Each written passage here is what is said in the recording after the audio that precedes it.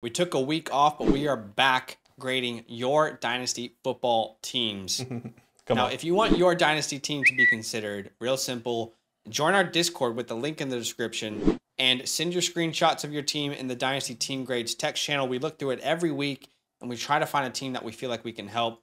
We're helping out Jacob today, or at least I hope we're going to help out Jacob today. A little context, this is a 12-team Dynasty PPR. Tight end premium is 0.5, so it's 1.5 per reception for tight ends. He says, I have absolutely no idea what direction I should go with my team. Am I bound for last/middle of the pack? Any advice would be really appreciated. Thanks. So you can now see Jacob's team that he's drafted, and I don't want to say that this is one of like the harder ones that we've had, but it's one of those where you truly need to choose a direction. And I don't know that there is a wrong way, all in or like a punt, but to me, the tough part about this team, and we'll go position by position, is the running back room and the 2 flex spots. Agreed. And 100% agreed. With that in mind, I think you can compete this year, but I think you're right. I think you're going to end up being in the middle of the pack. I imagine a lot of other teams out there likely have vets in those spots, like a Keenan Allen, like a Mike Evans or Aaron Jones or a Kamara, Fournette, a Sutton, a Brandon Cooks. And you've got Austin Hooper, Rondell Moore. So to me, I think you can compete, but again, we're not trying to get third. We're not trying to get second. We're not trying to get fourth or fifth or even make the playoffs. Exactly. We want to win it all. Exactly. So I am very open to a 1-year punt and offering that advice. Do you feel the same way? I do feel the same way, and I actually kind of brought 2 different perspectives, and I wanted to go the opposite way that you did because I wanted to bring him more. You know, if you were going to do win now, I'm happy to talk about a futuristic. Okay. If, so like, we'll offer both perspectives. Let's offer both perspective and just give him kind of some value on both sides. I think that would be really helpful. I like it. I'll bring the perspective of a 1-year punt. You'll bring the perspective of a win now, and then whatever you can achieve, you can achieve. Agreed. Let me just say from the beginning, we haven't got to the running back position, but I can tell we might disagree because Cam Akers is there. That's a conversation for a position after the quarterback. Let's start with the quarterback. Yeah. Justin Herbert, again, I'm bringing a 1-year punt, not to be touched. Doesn't matter what. You don't touch Justin Herbert in a rebuild. You don't touch him in a win now. You don't touch him ever. Just don't touch him. Look, and if you're doing a 1-year punt, I don't think you need to sell Derek Carr, but I'm personally very open to it because of the value he currently equates to other young quarterbacks that I think could be really good for a 1-year punt. So when I talk about quarterbacks that I think you could sell Derek Carr for, Derek Carr, there's a couple guys that I think could be really, really good for you to do a 1-year punt. Like Deshaun Watson right now, in the community's eyes, is ranked almost the same as Derek Carr. That is like, talk about dream 1-year punt trade right now. Right. Moving Derek Carr for Deshaun Watson, who has, as a starter, has only finished top 5. And in the last 3 years as a starter, 100 total touchdowns. You can think what you want about him ethically, but as a football player, he's incredible. Agreed. So, I mean, I feel like if you can make this move and get Deshaun Watson, you instantly need to do the 1-year punt. Right. Another player I wanted to bring up, Justin Fields. Very similarly ranked as well. And I feel like Justin Fields, we both love him. We believe in him. If you're out there and you don't, I understand. But we believe that he's going to take a next step this year. But 2023, which is when you're going to compete if you're doing a 1-year punt, there's going to be more options around him. They're going to build around him next year. The talent is there. I mean, imagine Justin Fields in San Francisco right now. That's why we're so high on Trey Lance. Yeah. So if you can do one of those two, Deshaun Watson, Justin Fields, I feel like you're primed for a 1-year punt. Another option I wanted to throw out was Trevor Lawrence. I believe in him. Others don't. So if you can do one of those 3 trades, I feel like a 1-year punt's on the cards. Now, that was from a 1-year punt perspective. You're bringing it from a win now. You'd make any moves as a win now? Win now, obviously, you can't make any moves. One thing I want to say about your quarterback position, if you are win now and you had to accommodate for these bye weeks and you don't have that right now with the QB3, I'm not trying to send – I mean, you can do a win now perspective and try to send a third for a Daniel Jones or something just for a week. But at the same time, do we really want to do that? Yeah. So there's no point. I think like you probably just got to take the L that week, depending on it, and hopefully with the moves that you can make, you can put somebody really good in that super flex spot, and hopefully he has a spike week. But at the moment, for me, in the win now perspective, you're keeping Carr and Justin Herbert. Yeah, I like it. And the good thing is that Carr and Herbert's buys are not on the same week as well. Exactly. All right, moving on to the running back position. Again, I am talking 1 year punt, and I've been saying it all off season. I hate to sound like a broken record, but anytime it comes up, I just have to say my thoughts on Cam Akers. Mm-hmm. I've been telling people to sell him all off season. The unfortunate thing is that I think, again, like we haven't seen the season yet, so I'm not going to say I'm right, but the community is starting to change as well. He was RB13. He's now RB20 in the community's eyes. Yeah. But I still have some ideas on what you could sell him for according to the community's value. Again, that's not going RB13 and 20 is not going to help you now, but here's an idea, okay? Mm-hmm. Can you get literally any 23 first for Cam Akers? I'll take the shot. I'll take the shot on a 23 first for next year. Mm-hmm. Even if you don't want to make that pick, you have the flexibility to trade that pick. And just because you're trading with someone who might, like if it's a mid first, it could be early. You don't know what's going to happen this year. So I'll take any first. How about, and this is literally ideal. I talk about ideal trades for a 1 year punt. I told you Deshaun Watson is like incredible for a 1 year punt. Well, right. Cam Akers, how about Ken Walker? The most ideal 1 year punt move here. Ken Walker currently the RB19. Cam Akers currently RB20. And I think Cam Akers has more like home name, like more value in the community. So I think you might be able to do that. But you don't have to actually go running back, okay? I saw you had a couple first-round picks in 2024. So next year, you will be able to manipulate those picks and get running backs if you need. Cam Akers right now, equal value in the community to Jerry Jeudy, Treylon Burks. So I think those are also guys that I would be willing to go out and get, and thus next year improve my flex positions and then use my first round picks in 2024 to build the running back room. And look, when we talk about deals that you can do, I just feel like we have to have a disclaimer that says not everything's going to work. Your leagues are not going to accept every single trade. Start a conversation, see what's possible. I mean, we have to go through 5 to 10 counters before we get trades done. It doesn't 100%. always, it's not a perfect math, and not everything's going to work out. Some players are going to devalue players in leagues. Some guys are going to overvalue players in some leagues, but these are starting points. The other thing I would say is for Cam Akers, the last thing that you could do is if you can get an early 2024 first, like a team that's clearly rebuilding next offseason, that 2024 first could be really high. I'd be willing to look at that as well, because right now, 24 firsts don't carry the value of what they will next year. Think about how important a 23 first is right now. Next year, a 24 first is going to carry a lot of value. And again, a lot of flexibility to build your team. You get 3 24 firsts, you can definitely build a good running back room with that. Kareem Hunt, in a 1 year punt scenario, you just have to wait for his value to rise. It's not the time to sell right now. Yeah. Hope that he gets traded to a different team, or he's still, the RB2 there, or Nick Chubb gets injured or whatever. So Kareem Hunt, I want to sell in season. Cam Akers, try the deals that I said if you're doing a 1 year punt. That's all the moves I want to make in the running back room if I'm doing a 1 year punt. Everything else I'm fine with. Herbert's fine to keep. If Monty doesn't stay, that's great. Algier, if he gets a role, that's great. So that's great. Yeah, agreed. Same with Rachaad White if Lenny leaves. So that was a 1 year punt perspective. You're doing a win now perspective. Win now perspective in the running back room, and it is a bit difficult here because it's not much. But one thing I want to say is, like, I am a Cam Akers believer. Even if he gets 60, 40, 50, 50, I think there could be some value. Maybe he gives you a minimum of 10, 12, maybe even 15 points on a good day. It is tough to kind of be on Cam Akers' side right now because of all the reports coming out.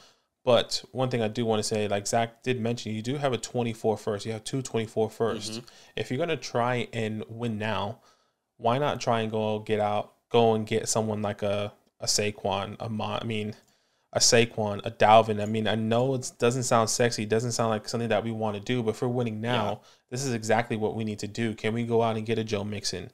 Can we go out and get somebody and while using that 24 first. And if you can just spend that 24 first on any top tier running back, you know, maybe a top 15 running back with that 24 first, maybe you have to throw in some little pieces. I think having, you know, Cam Akers and once again, a Saquon, a Dalvin, an Alvin, some of these guys that you can get right now and try to win now. Obviously a lot of risk because, you know, Saquon, we don't know if there's going to be injury. Alvin, we don't know if he's going to get suspended. But that's the point of doing win now. You're just putting all your chips in one basket. Can you do that and get a running back and still keep Kareem Hunt as a flex option? Because I think what happens there is that you get one of these guys, once again, Saquon, Alvin, Dalvin, put him in your running back position, and then Kareem Hunt fills out better more in your flex spot, right? So that's really the thought process in the running back room. I can't really think of anyone else. Really, people that I like, to be honest with you, that you could probably get right now is a David Montgomery and still stay young. A Ramondre Stevenson, still stay young. You think you could send a 23 second for Monty? You think that's possible? I think you might be able to do that. I personally wouldn't do that. But if there's somebody out there that you can get for Monty, who I'm a massive believer in, I think that's fantastic. I think a good buy low option right now. Actually, I was going to say Brian Robinson, but they're still in question of when he's going to return. Can you get someone like a Devin Singletary, a Lenny potentially, to come James in just Conner. For the 1 year? Like somebody, James Conner, one of these guys to come in and try to have a decent kind of fluctuation here with Cam Akers, who probably, once again, with the way the community is seeing it, is not going to be a home run guy, but it's probably going to be a 50-50, once again, 10 to 15 points type of games, and then have a home run hitting guy like a Lenny, Dalvin, Alvin, Saquon. Hopefully these guys can bounce back. So that's what I would do in the running back room, and keep Kareem Hunt. Use that 24 first to your advantage right now. Yeah. All right, so that's the perspective from a win now. Let's go wide receivers. I'll bring you again the 1 year punt perspective. Okay. T. Higgins, Jameson Williams, Elijah Moore. These are the pillars of your wide receiver room. Fantastic. Okay? What we have to hope is that we see a breakout from Elijah Moore this year. And then Jameson Williams, if you're going to do a 1 year punt, it's incredible that you can put him on your taxi. Like, that's incredible. Like, he's not going to help you at all, which is what you want in a 1 year punt. Right. I'm open to keeping Allen Robinson. I'm actually really open to keeping Allen Robinson in a 1 year punt. Younger than Cooper Kupp, has the contract, connected to a team that throws the ball a ton with an offensive mind who is potentially the best right now in the NFL, and Sean McVay. But he's my guy this year. He's my wide receiver 13 in redraft, and I imagine you could get some incredible trade offers for him in season. So there will come a point where, bro, if you're getting like Cooper Kupp type value, then you have to trade him in this 1 year punt. But at the same time, I don't think you need to trade him straight away. So hold on to him for now. Stash Rondale, Donovan Peoples-Jones, and McKenzie. And then in season, you need to look to sell Devontae Parker and Zay Jones, because Parker and Zay Jones, they could easily have weeks where they finish, in the top 24 at their position. And if they do that a couple weeks in a row, you could easily find little sneaky opportunities to sell them. Agreed. So that's what I would be doing right now in the wide receiver room. Again, T. Higgins, Jameson Williams, Elijah Moore, they don't move anywhere. I don't think they move anywhere regardless, but like, especially not in a 1 year punt. Allen Robinson, again, let's just see. Like, you could get really good trade value for him in season, but I think you're really good so far on the wide receiver room. Yeah, wide receiver rooms is fantastic. And the one thing I want to hit on is the flex option, right? So the one thing I said is to move down and keep Kareem Hunt. So you have T. Higgins, Allen Robinson, Elijah Moore, and you have Kareem Hunt in that flex. Like Zach was saying, Devontae Parker, if he does have a good year, have these spikes weeks, he could be a guy that you can fit in your flex every single week. But you also want to upgrade in somehow, some way. So you can, now there's two ways as I was thinking about it. You can keep Kareem Hunt and put Devontae Parker in your flex, or what you can do, put Devontae Parker in your flex and then upgrade from a Kareem Hunt. Once again, probably not the best time to sell Kareem Hunt, but can you get, can you package a Kareem Hunt in a second to a guy and get a Brandon Cooks? Can you get a Jahan Dotson? Can you get, and mine try to either keep young or stay in the middle there. Can you get a Amari Cooper? Amari Cooper could be somebody very, very interesting. Alan Lazard, in a win now perspective here, could be a great flex option. He's my guy this year. Put him in your flex option. try not to give. You still keeping your 23 first and your 24, one of your 24 first. You just got to move the pieces a little bit, you know. And JMO, if he does come back before the playoffs, and he, with the talent that he is, you can probably pop him in your flex at some point, you know, if he does take off. But these are the guys that I'm thinking about, you know. Can I say one more name that came to mind, just because like I'm obsessed with him? Christian Kirk. I was gonna say Christian Kirk, but I felt like it will be too much. I mean, Christian Kirk will be right too now. much. The community has him as a wide receiver 43. Right. Which is equal to a second round pick. Right. So I thought it would be too much, but yeah, that was the guy that I had on my radar.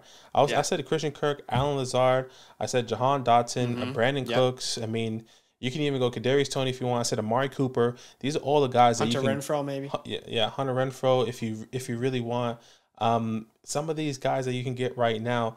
Look, this could be a massive risk, but can you get DeAndre Hopkins? Yeah. You know, massive risk. But can you get DeAndre Hopkins here? Let him sit out for 6 weeks, and then have Devontae Parker and then Hopkins come back, and then you're kind of chilling there for a little bit. Your bench is going to be bad, and you're not going to have anyone to flex or put in. But that's the whole point of win now. You're punting it. Exactly. You understand when you're going to win. You understand when you're going to lose, and you're always only trying to make the playoffs. And I think that's just good. You just need to get one guy that can fit in that flex, because if you can get that top end running back, put Kareem Hunt in your flex or flip him out or sell him for another 2 wide receivers, I think that would be a good option for you, in my opinion. Yeah, and you know,